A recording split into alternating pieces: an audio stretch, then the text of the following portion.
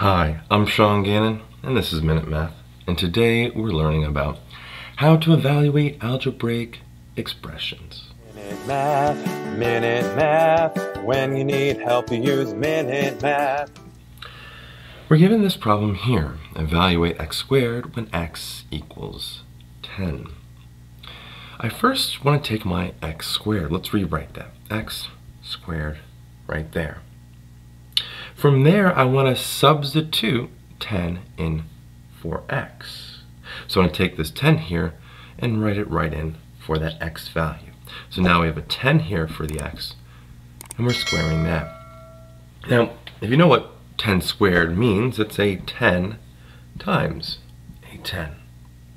That's what squared means. Take the same number and multiply it by itself one more time. So a total of two numbers. See it? From there, 10 times 10, well, that's good old 100. And there we have it. When we have x squared, when I evaluated it, or we evaluated x squared when x equals 10, and got 100. I hope you learned something here on how to evaluate algebraic expressions. If you did, make sure you like this video and subscribe to our YouTube channel. This helps us make more of these free math lessons for you and for everyone else.